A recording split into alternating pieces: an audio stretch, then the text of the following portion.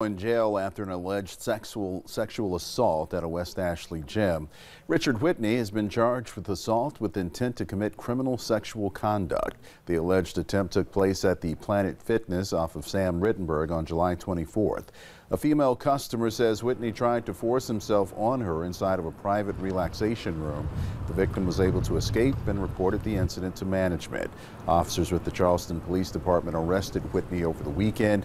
He was released on a $5,000 bond. We did reach out to Planet Fitness about a report of a previous complaint mentioned in the incident report, but so far we've not heard anything back.